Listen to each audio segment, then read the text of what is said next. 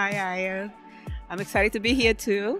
Thanks for inviting me for this podcast. So my name is Luciana Triplett. I'm the owner of Triplett Studio. I have a boutique architecture interior design firm in Boston. I mean, it's right outside Boston. I started in 2021 in March after getting my license, finished my last exam on November 11, 2020. It took a little longer because of COVID. All the centers for the exams were closed. But it finally happened, and I'm so excited that finally I achieved my dream. You know me. It's very hard. It's very hard in this country. Our journey as an immigrant. It was always been my dream to have my firm. So now, finally, I was able to achieve it. You're an inspiration, Luciana. Oh, thank you. Oh, wow. It was really inspiring. It has something special to be in a place that is so many powerful women sharing their stories and uplifting each other and just being there to support each other. We know, even though we have very different paths, we share so much in common by being women.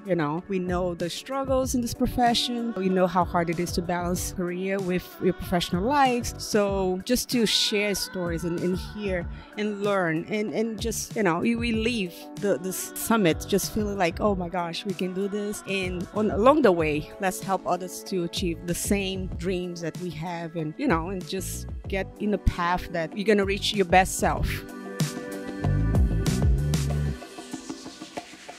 So one thing I learned, one of the most successful women in our field, they were very generous, and I went to one of them was about women-led firms that actually been doing this for a long time, and they share the stories how they help others to get started too. So I hope I'm not working a firm, so it's different for me than trying to change the policy, the culture of a firm to be more supportive for women. But I do my own supportive role as an immigrant, trying to help other women like the Argentinians group that I'm becoming a mentor to them so we can lift the number of women that are immigrants in this country to pass the AIAs and become licensed too. I also have a group of women. We're about 20 women that are starting our own firms. So we meet every other week. We bring guests to share their experience of running their own firm. So we learn a lot from people that have been doing this longer. And we kind of support each other in the process of getting started. And I hope this group is going to keep growing. All these women a lot of them are immigrants too. Some actually went back to work in a firm. Some are having kids. So we're all in different seasons of our lives, which is okay. And we always have the door open. Like sometimes some people decide like, you know what, I'm going to wait until I'm ready to have my own firm, or some people are planning on it. So come talk to me. Somebody's out there thinking about it, because this is our intent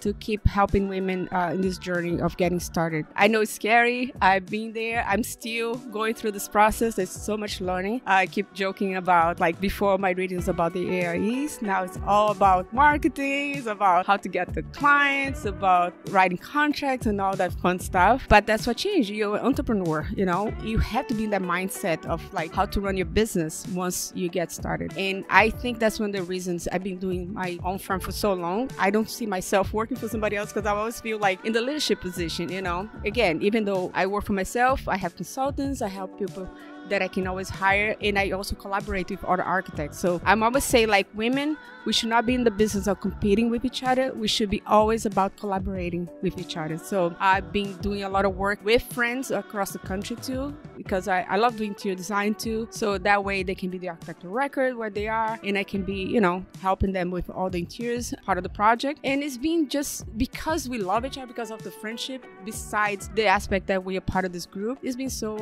rewarding. So it's been great.